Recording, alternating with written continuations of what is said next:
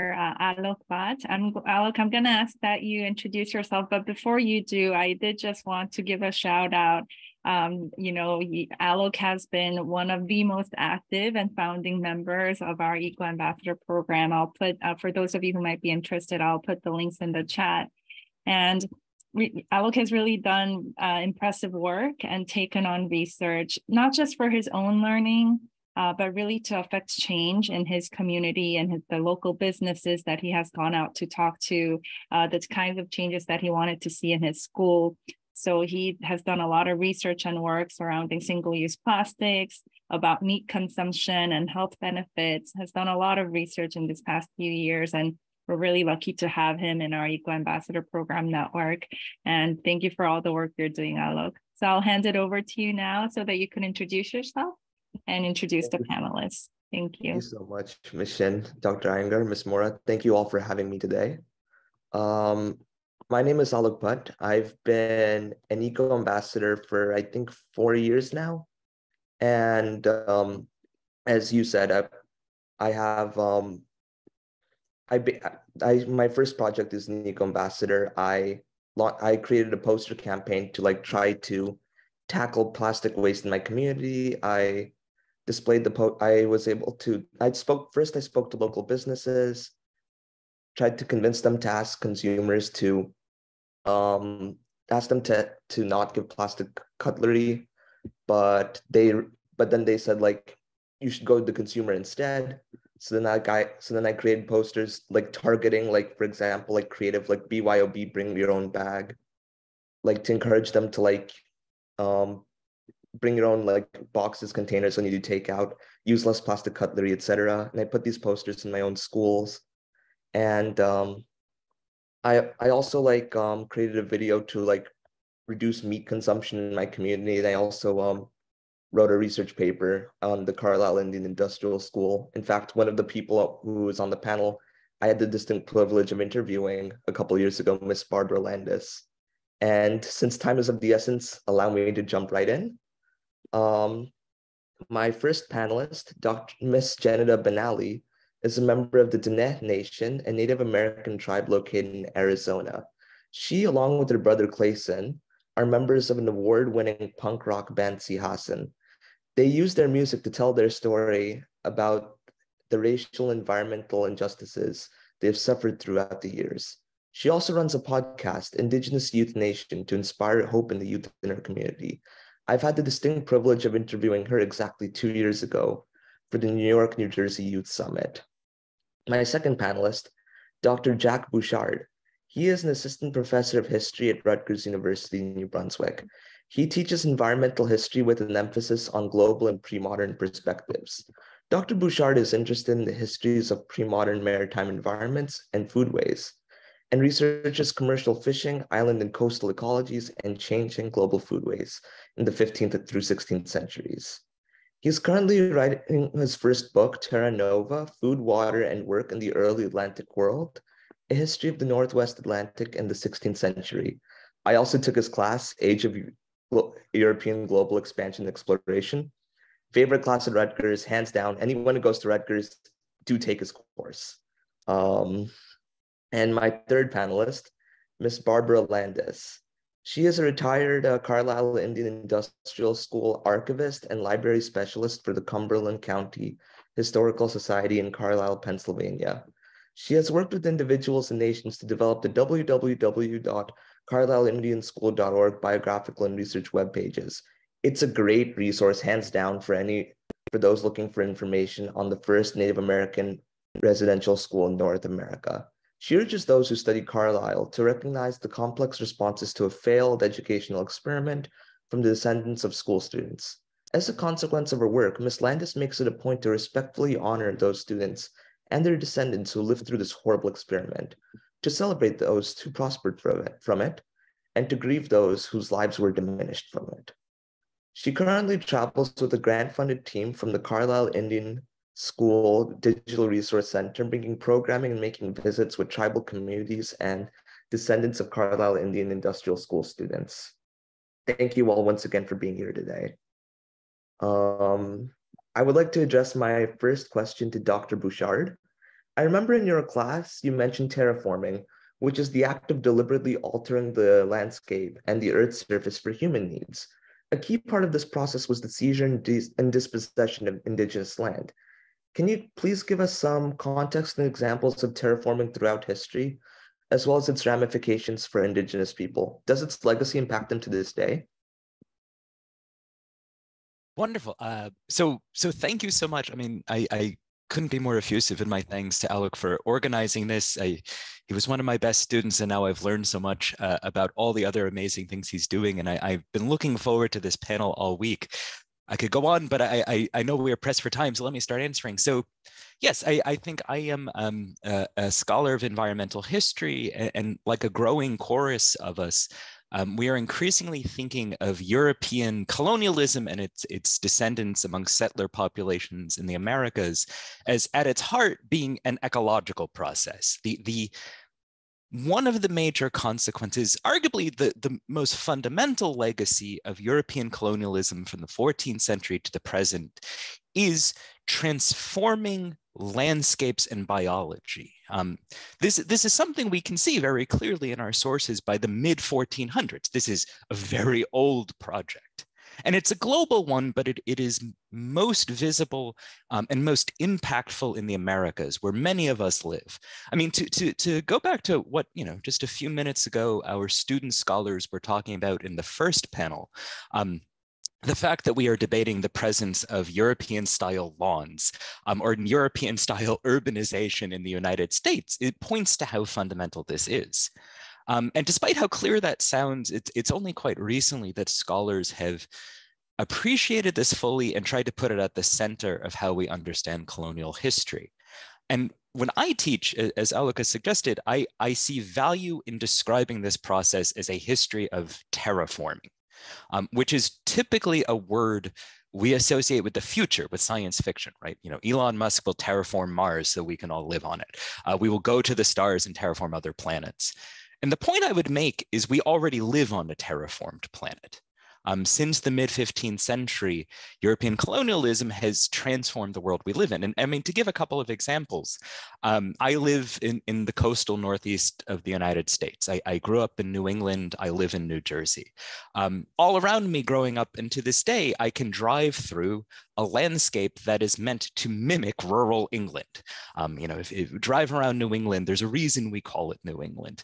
That is unnatural, that is artificial, that is a deliberate result of settlers starting in the 17th century, cutting down forests, dispossessing and displacing indigenous populations, and attempting to recreate an English countryside.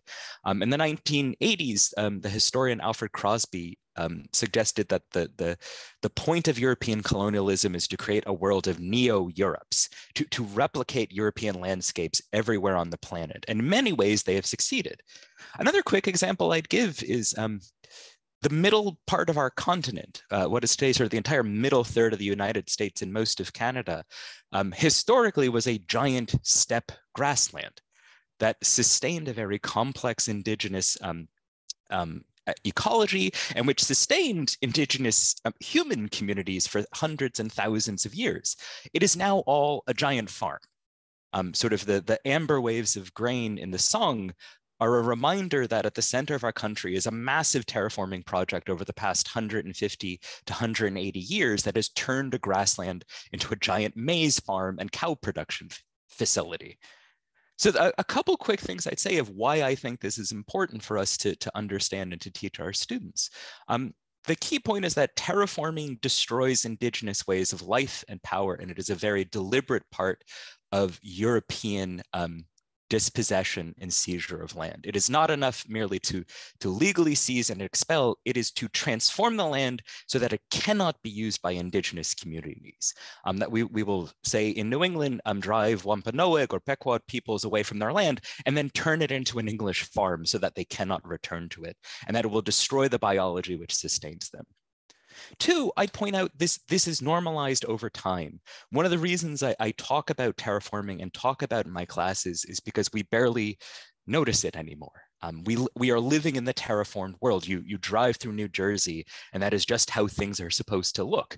But it's not true. This is neither, I don't want to say the natural state of the Americas, because a key part of what happens is that Indigenous communities in the Americas, which had lived within and worked with and themselves shaped natural environments, right? Most of the forests of the eastern United States were regularly maintained and burned by Indigenous communities. So it's not a sort of, non-human natural environment, but we have so thoroughly transformed that we barely notice it anymore.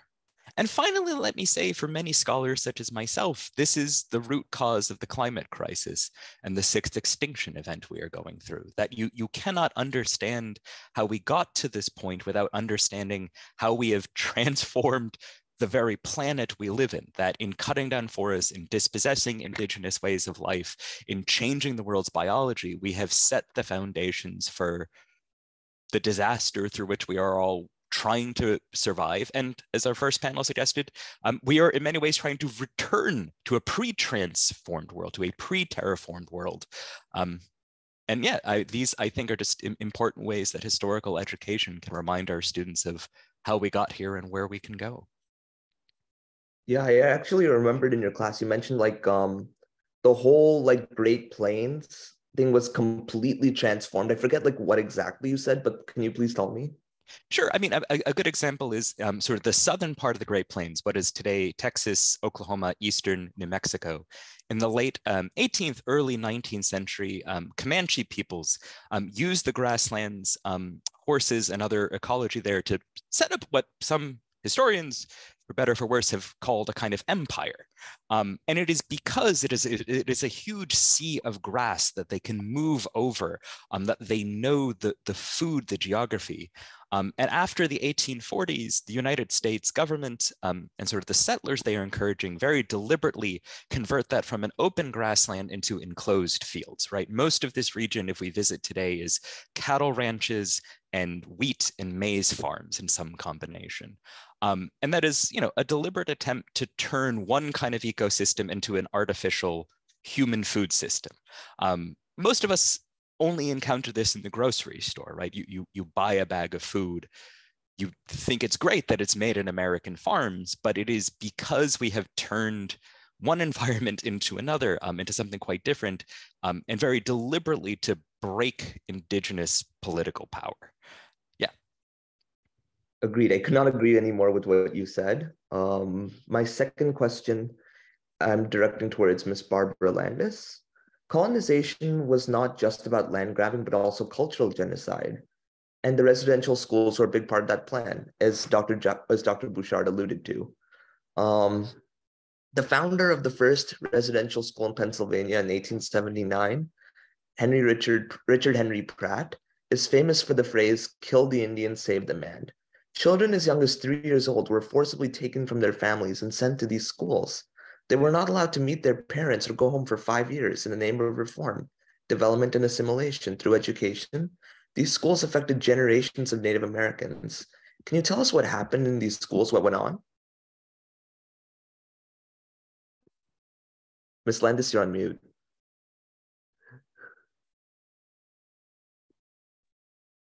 I guess I should unmute before I start talking. I'm really honored to be here. Thank you so much for inviting me to be part of this. And I just want to begin by saying that I hope what I have to say, I can say in a good way. And I should tell you that I am here in what was founded as Penn's Woods after contact. So I'm a little bit west of where you are on the East Coast. And at the time that the Indian School was founded in 1879, most of the nations had been relocated to reservations. So there's that transformation that had happened when Richard Henry Pratt came up with this model for cultural genocide, which, by the way, is a totally appropriate way to describe what happened at these boarding schools. And legally, by UN definition, it is an example of genocide. So there's no doubt about what the purpose was. When Pratt used these violent monikers that we know of as like kill the Indian, save the man, he said that in his philosophy, And these are going to be very harsh metaphors that I'm going to be using. So I do want people to be prepared for this kind of triggering that can happen. But he used the analogy of Christian baptism. He said, we like to take these children and hold them under until they're thoroughly soaked. And when they come out, they will be, quote, civilized. So there's that drowning metaphor, again, that violent imagery. I did also, when I looked at your questions, Aalok, it took me to my database and I started looking at ages, because when you said as young as 3, and I'm sure you heard that from me, that just triggered something in me as a grandmother, that these ages 3 to 48, those are the ages of the children who were sent to Carlisle. There was one child who came in at age 3, and bear with me while I do these statistics real quickly. 7 came in at age 5, 14 at age 6, 24 at age 7. Now, these are all children who are being sent far away from their home communities for an extended period of time, 3 to 5 years typically. There were 185 under the age of 10. This is out of a population of roughly 7,800 children. 900 were between the ages of 10 to 12. 2,500 between the ages of 13 and 15. So now we've got almost 4,000 kids who are under the age of 15 during this period from 1879 to 1918, roughly 40-year period.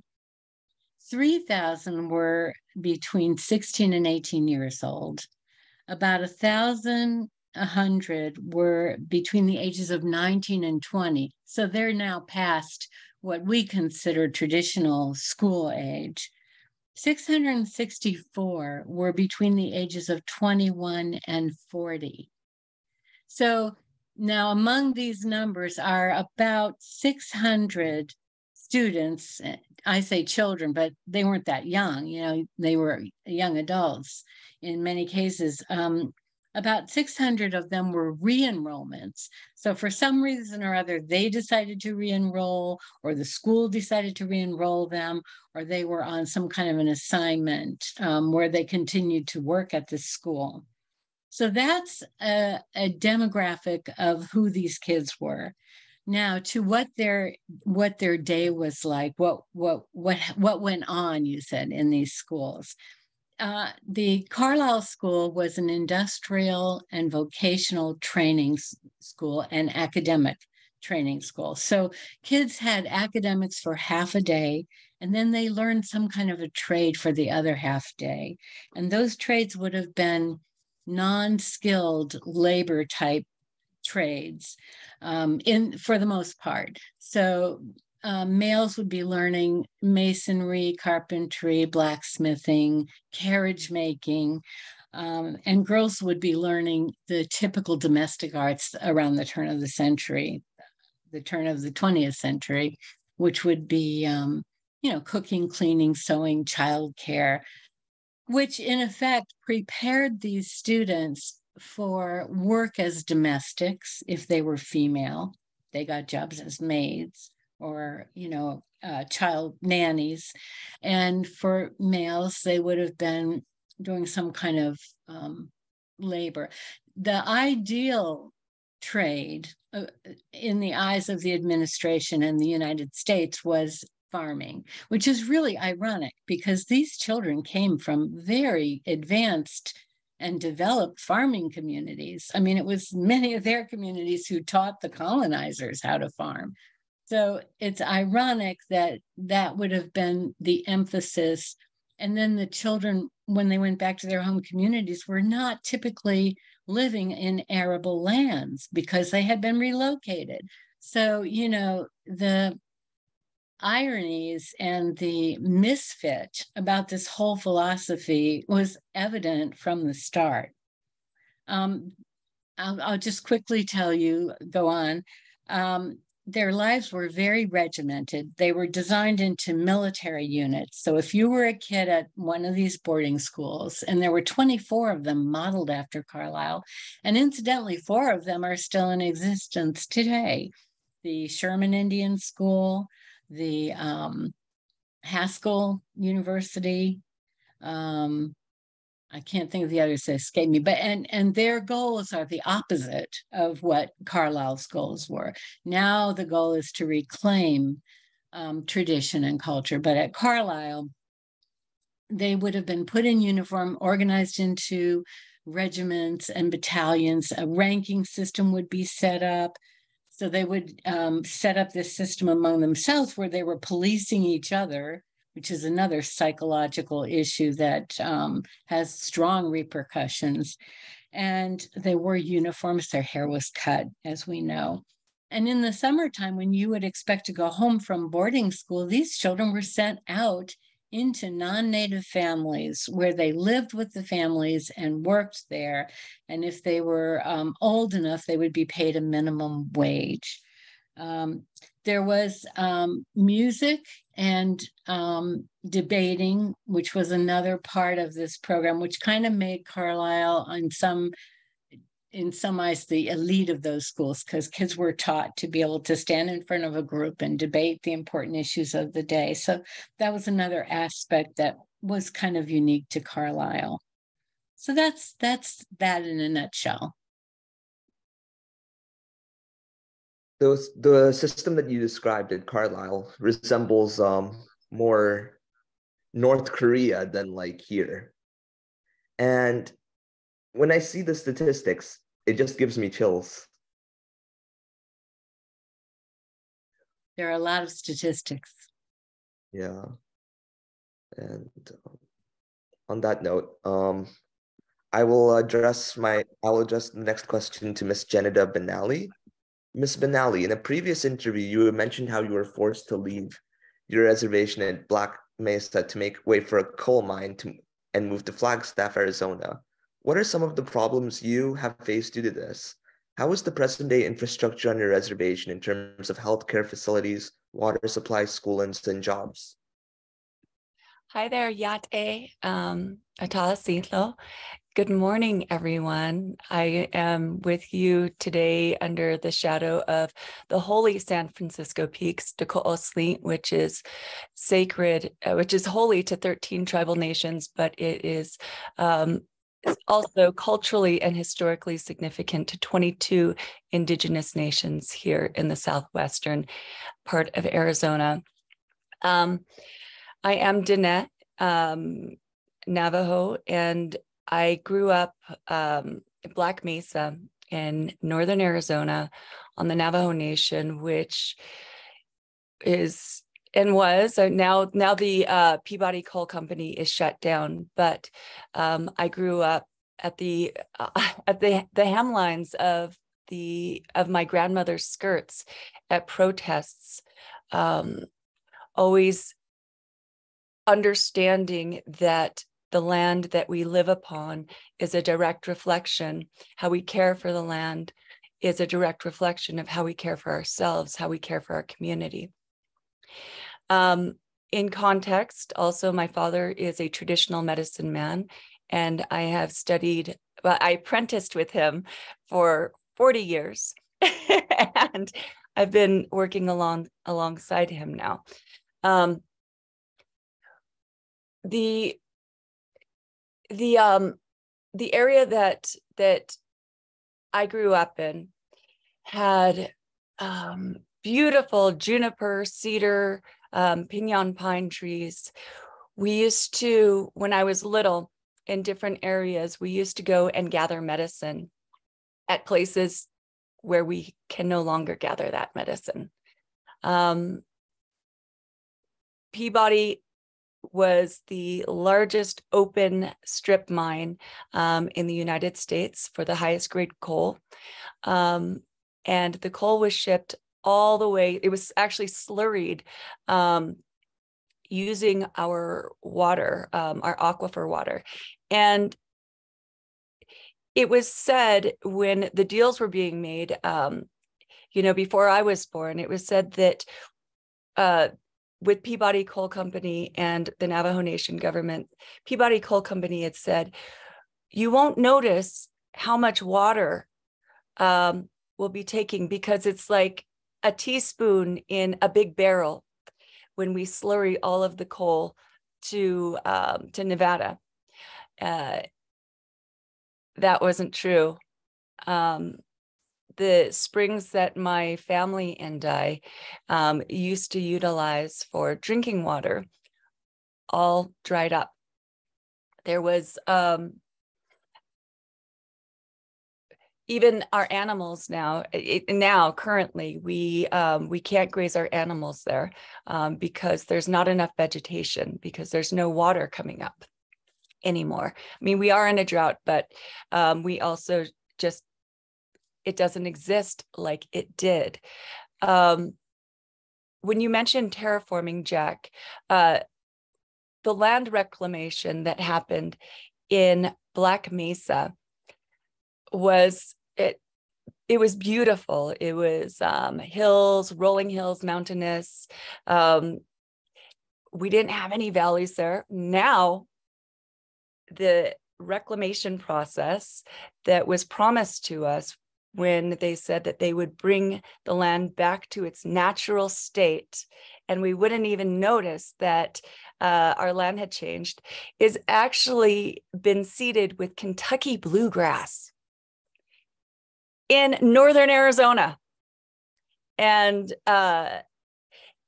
there's valleys and such. So the land has been so destroyed by the rehabilitation from Peabody Coal Company. It's a, people think about these histories in Carlisle boarding school.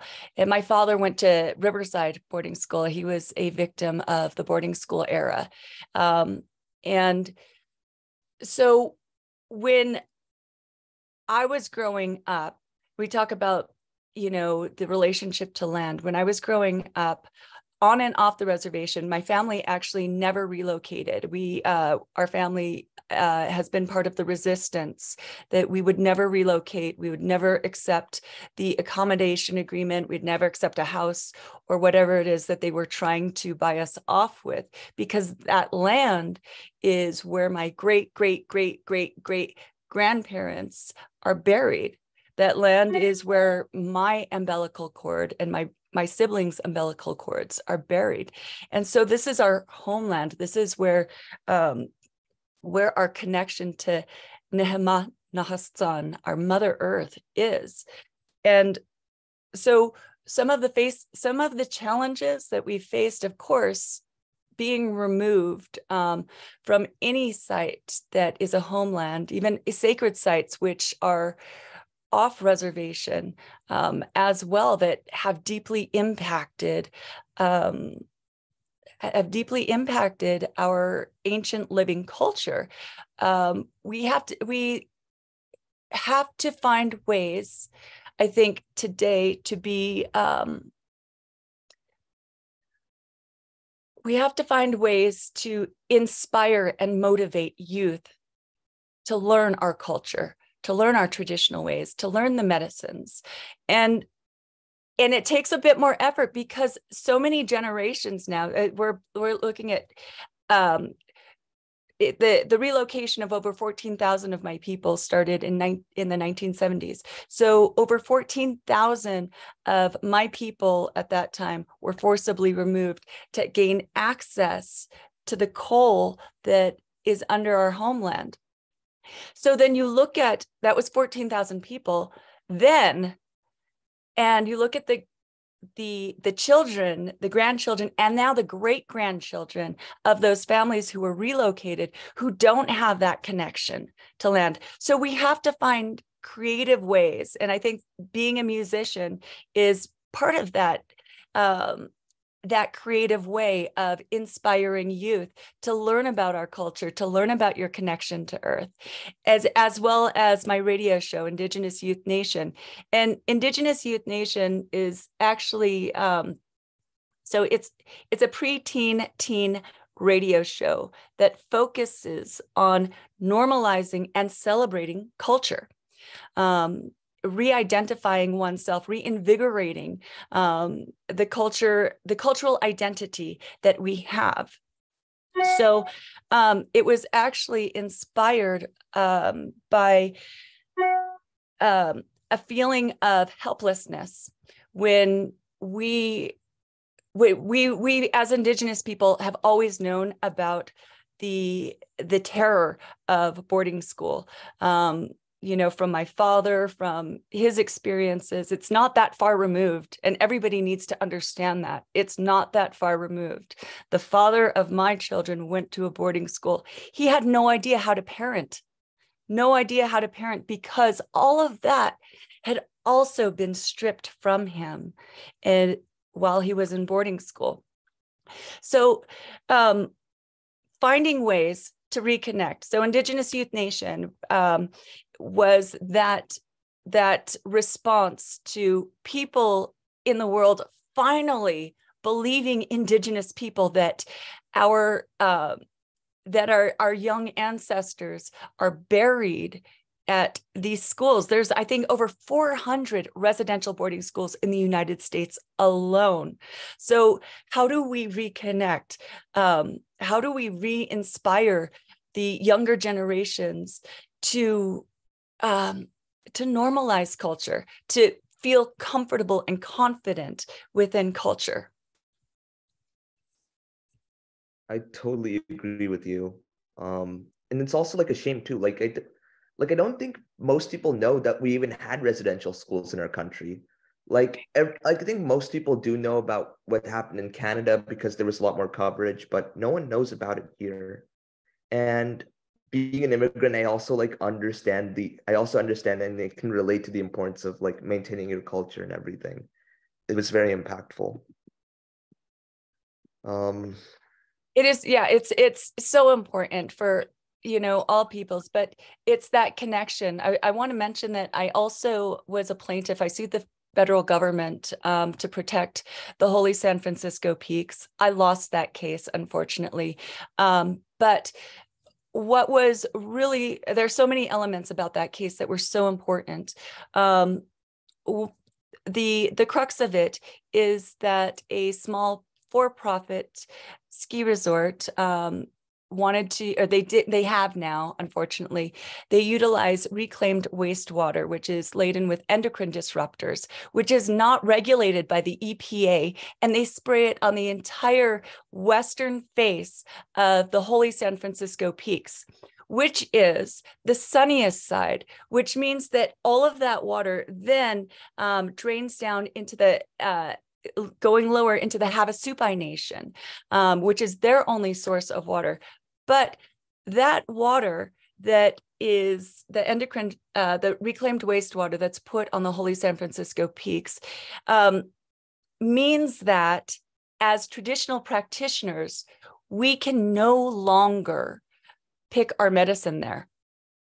Our medicine now has been so disrupted by the endocrine disruptors that if we as traditional practitioners utilize this medicine and it makes our patients sick, then people will stop utilizing our traditional medicine. So it goes back to the whole thing of colonization and undermining the cultures, the traditional sciences that have existed for thousands and thousands of years. And going back to what Jack was saying with the terraforming, we've had these sciences, they've existed. That harmonious relationship that we've had with our Mother Earth and how we've been able to live in balance has been there. It is there. And it's not a folklore, it's not a myth, it's not magic, but it's traditional science. Yeah. If this is not if this is not one of the tragedies of terraforming, one of the most obvious ones, I don't know what is. Yeah. On that note, I would like to address my next question to Dr. Bouchard, and this very much relates to what Ms. Jeneda said, just in the last question. In your class, you mentioned that the Europeans were obsessed with the term improvement. The idea being that in order to possess land, you need to improve it. The literal meaning being that, like, to improve, you must alter or transfer the land. In what ways was the land transformed, and how has this affected Native communities in the countries that were colonized? Yes, this is a sort of unfortunately a perfect follow-up to sort of what we were just discussing. And actually, I want to talk about this in the context of Northern Arizona and Carlisle. I mean, let me say, by the way, as a side note, I've actually spent a weird amount of time in Carlisle, and I never knew about the residential school because I have driven through there so many times. But so if terraforming is the kind of physical aspect, the idea of improvement is the ideology behind it. What historians who work on the 1600s have noticed is that as you are reading what Europeans are writing, especially the English in the 17th century, they keep talking about improvement. We must improve, and only improvement is sort of a way to legitimize possession. So, you know, nowadays, improvement is good. We all must improve. One does not want to, right? It is a word that connotes getting better. In the 17th century, it has a much more specific meaning.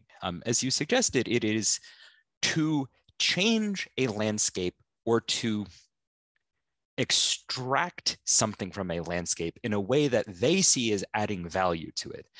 So at the core of this is that in global perspective, European agriculture is actually incredibly inefficient. Growing wheat and raising cows is a terrible survival strategy. And one of the things is the only way to make it work is to radically change a landscape, right? You know, when Europeans get to North America, you have to cut down forests, plow the land, inject fertilizer, enclose your pasture, enclose your farmland, and then raise wheat and cows. But according to 17th century English thought, that is improving a landscape. You are taking a non-European agricultural landscape and turning it into a European agricultural one. And by the same note, a landscape is only improved if you cut down the forest and sell the wood, if you dig up the resources underground and sell them. In other words, it is inherently about generating capitalist value. The point I would make, so take sort of two things that were said before. This example of Carlisle, this idea that white settlers are teaching indigenous communities how to farm is so insane.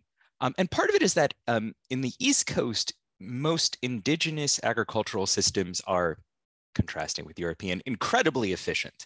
Maize, squash-based agriculture does not require you to transform a landscape because, well, basically you don't need to plow anything to grow maize. I mean, the irony is Americans now do that. Not irony, it's very intentional. But it is the idea that by the 19th century, settlers and Europeans think that only European-style agriculture is legitimate and adds improvement to a landscape. So that is what people have to do. And this becomes legally enforced. And as you pointed out in Carlisle, it is forced upon people. But then this example of Arizona, according to the logic of improvement, this 17th century idea, that coal mine improves the landscape. It is a net good. And all the beauty that you described about what existed before, but the fact that that landscape sustained human beings very comfortably in balance, does not improve or add value to the landscape. And the important thing is here that it is the latter, it is the former. It is the adding of the mine that has legal and economic weight behind it, right? That mining corporation gets legal title to the land. A court is more than happy to enforce it. And the American GDP goes up. And therefore, everyone is happy except the actual human beings living there. I mean, I having recently purchased a house, I was sort of shocked and disturbed to learn that according to the kind of legal logic of the United States, if I add anything to my house, if I improve it in any way, whether or not it's good or bad, the value of my house goes up for tax purposes and other things. Like there is still a kind of economic and legal correlation between transforming a piece of property and value increasing.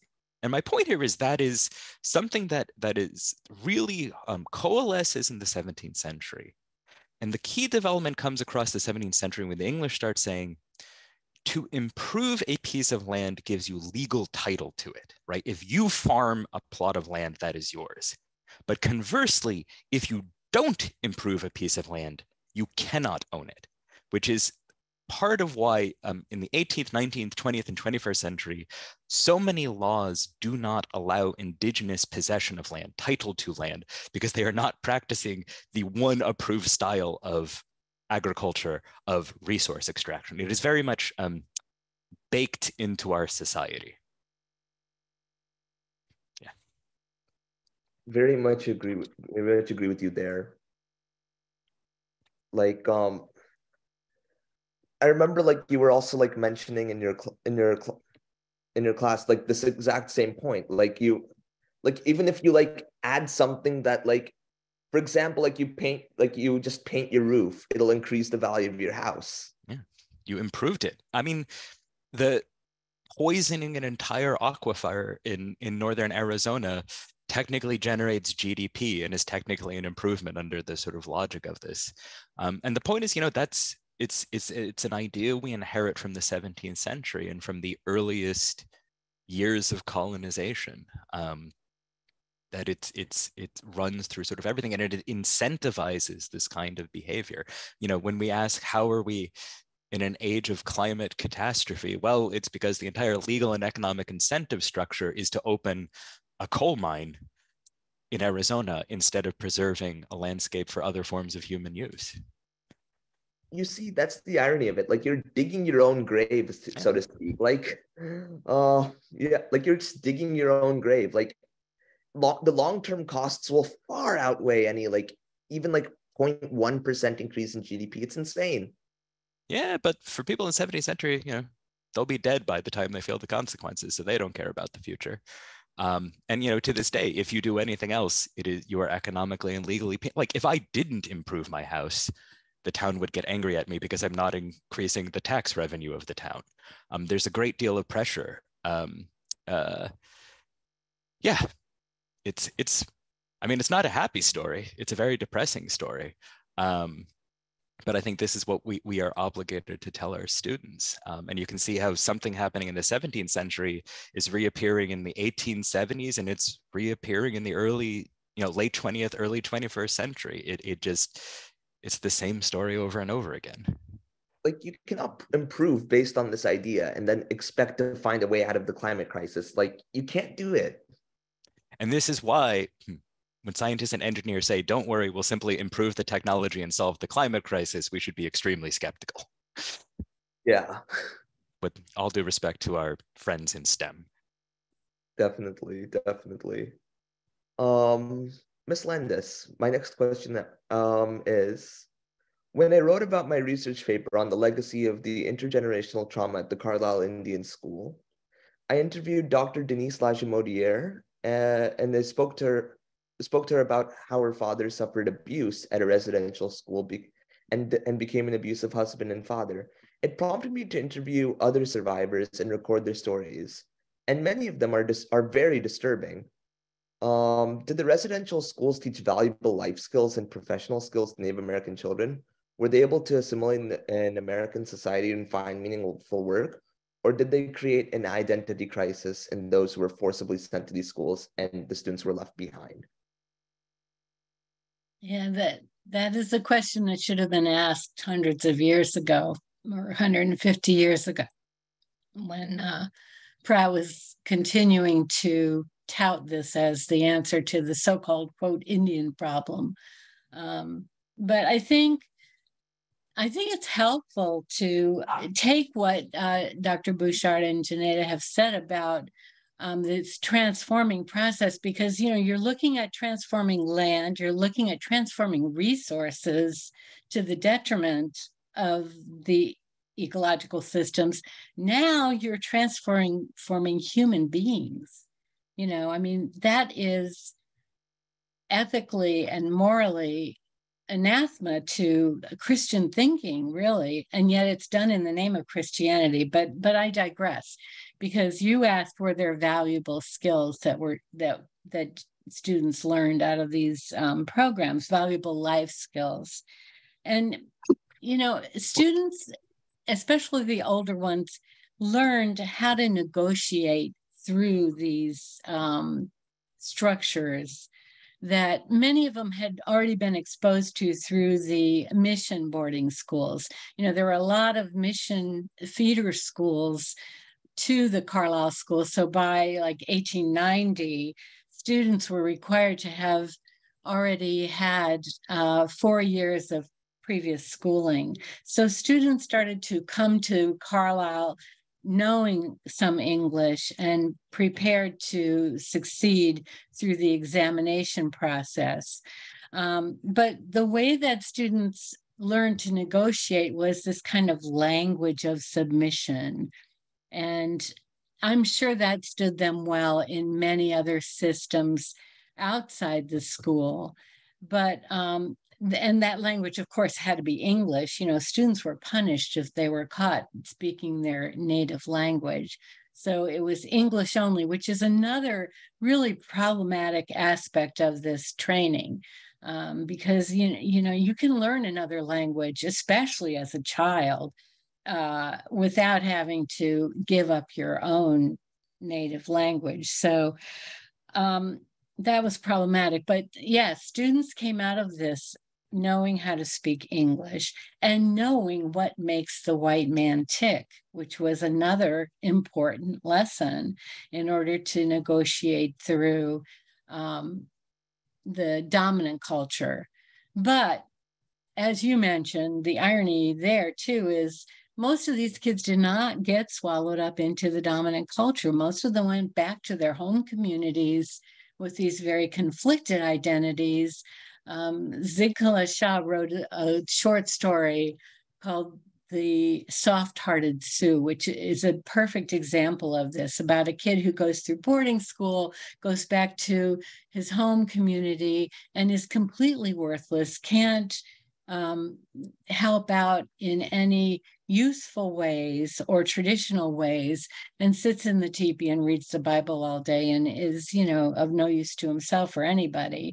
So, there is that example of how the experiment failed again. But there also were students who were on an academic track, so to speak, and males and females. And, those were the students who ultimately went into Indian service and worked as bureaucrats or worked as teachers at other boarding schools or became nurses and work for Indian Health Service. When I give programs at Indian Health Service, I often meet people who say, my mom, my grandma, they all went to boarding school. They all were nurses. They all learned nurses training through that process. And, now I'm a nurse or I'm an administrator with Indian Health Service. So, and that would not have been desirable in Pratt's eyes, because he hated the Bureau of Indian Affairs, was always struggling and fighting against the Bureau, and did not want students to work as bureaucrats. But, he did not really give his whole philosophy, and this whole structure was ass backwards. Instead of coming up with a structure in the dominant culture to reject racism, he tried to transform these kids who came out of this program and they still looked like Indians. And so, they couldn't survive in the dominant culture under the usual structures. So it's very problematic. Yes, I'm sure they learned useful skills. I'll tell you, the athletes were the ones who were the most successful. Those guys who, when you look at what happened at Carlisle during the football era, at the beginnings of football, modern football as we know it was developed at this Indian boarding school in the early 1900s, late 1890s. And, you had young men who were not huge, hulking figures, but they were very quick and very cunning. And under the leadership and coaching of Pop Warner, they were beating Ivy League teams like Harvard and Yale and West Point. They carried a limping Dwight Eisenhower off the field in 1912 when the Carlisle Indian School beat Army at West Point. So, and those were the students who really had agency. William Gardner became a famous Alaskan lawyer. Or no, he was Anishinaabe, but William Paul, I'm thinking of. There are a lot of big names that came out of Carlisle who became lawyers, doctors, dentists, football coaches.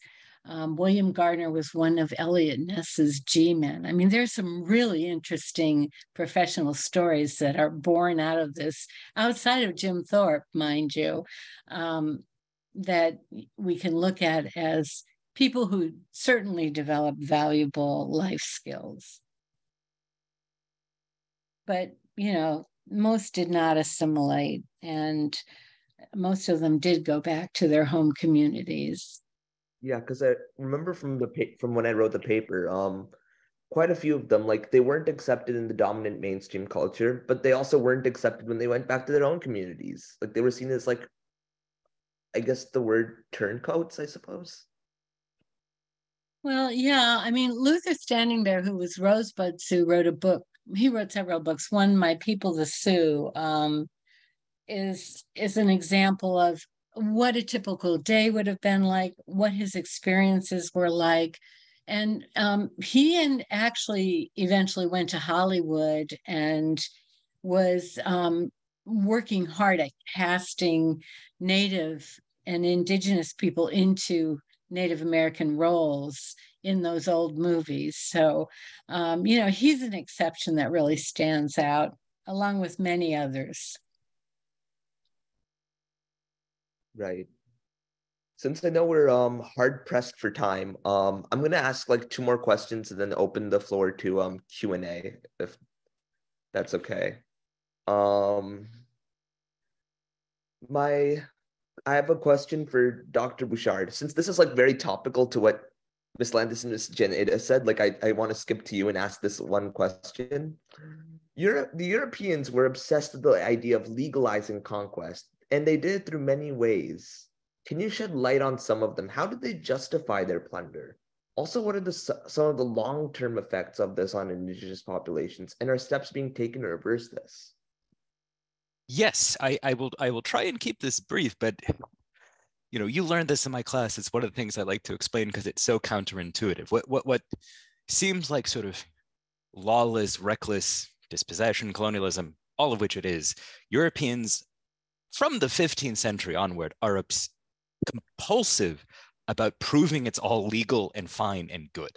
And this includes these huge inter-European international treaties like the Treaty of Tordesillas. This includes treaties between European and later settler states and indigenous communities. But this also includes things, what historians often call ceremonies of possession, where when a European colonizer first arrives in a piece of land in the Americas, they will do a very public ceremony to show that they are legally taking possession of it and its peoples. So famously, the Spanish from the 1510s have a thing, requerimiento, where they will, when they encounter an indigenous community, read a legal declaration aloud in Spanish, which they believe grants them possession of the peoples there. And therefore, if the indigenous community resists, they're rebels and they can be exterminated. A couple of things I point out. One, this was all about proving to other Europeans that they were legal. The indigenous perceptions did not factor into account, right? Reading a treaty in Spanish to Mexica peoples, clearly this is about convincing other Europeans. Two, this becomes part of the United States legal system.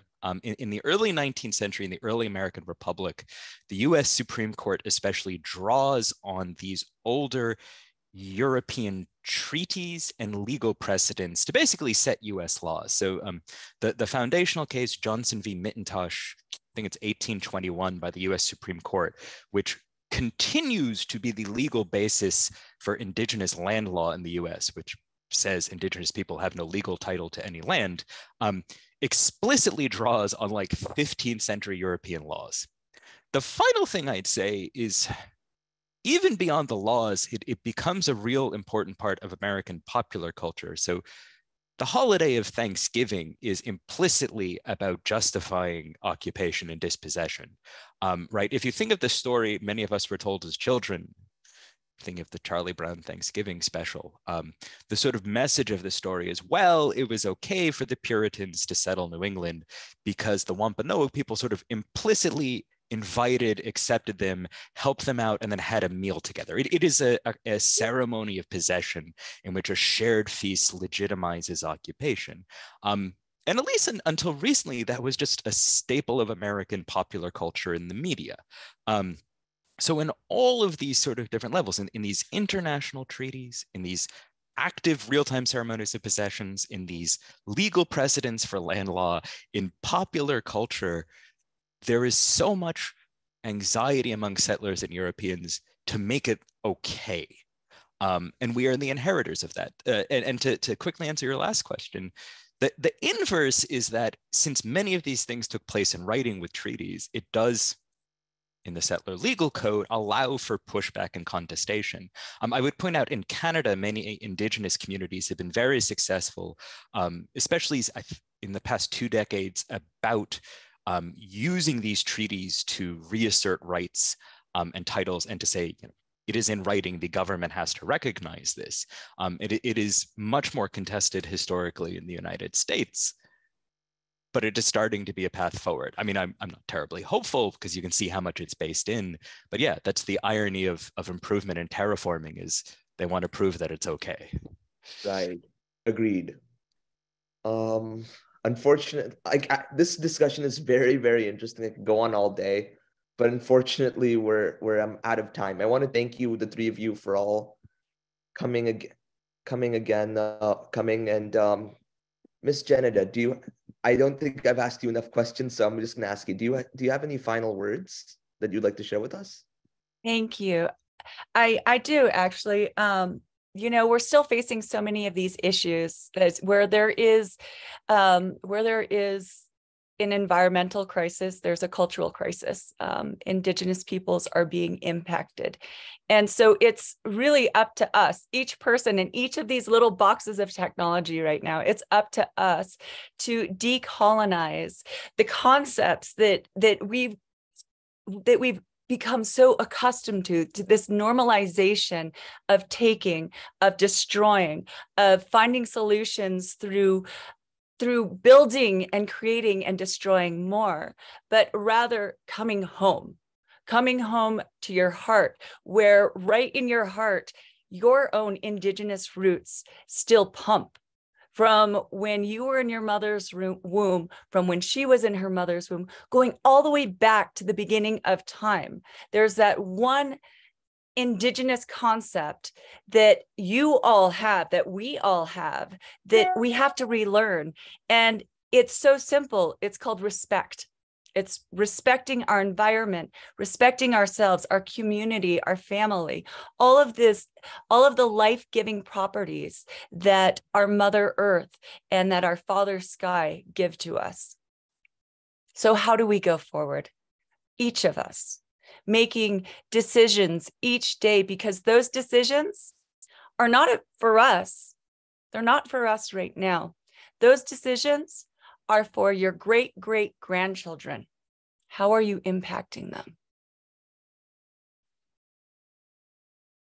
Very true. Very true.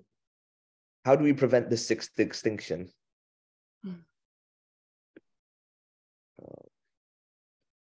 I think there's one question, Aalok, from Professor Bond. Maybe she can say something.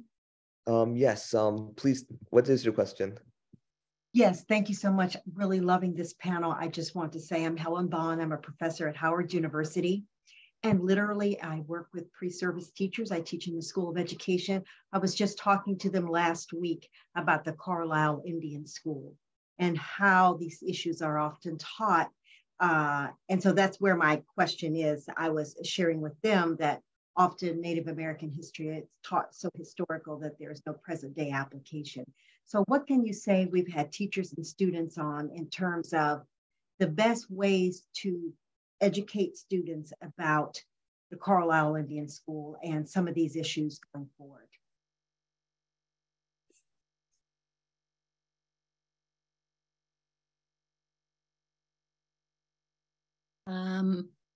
Shall I answer that? I'll try to answer that. I think the best way is to just make sure that you make people aware that these schools existed and pay attention, especially to the work of Deb Haaland, the Secretary of Interior, who has issued a report and is investigating what happened at these boarding schools now that the subsequent generations are willing to talk about it. So I would encourage you to read that report that was published by the Secretary of Interior, and, you know, just swallow up as much as you can that comes from the voice of descendants. That would be my advice.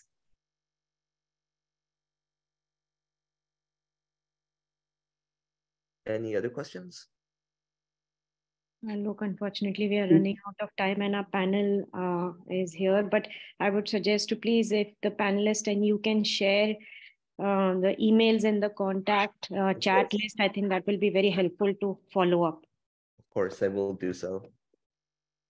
May I have a comment, please? Of course. Thank you. I did my MS degree in Minneapolis, St. Paul, and I had the chance to visit the Sioux community in a reserve, and just the term reserve made me so sad at that time, really. And I feel that the American indigenous people, I have them in my heart, even though I'm Moroccan. So here in this panel, really, I have real tears in my eyes right now. Why a country, huge country, that almost, I mean, all the time that they're saying they are fighting for democracy in the world, and within their country, they are not doing it.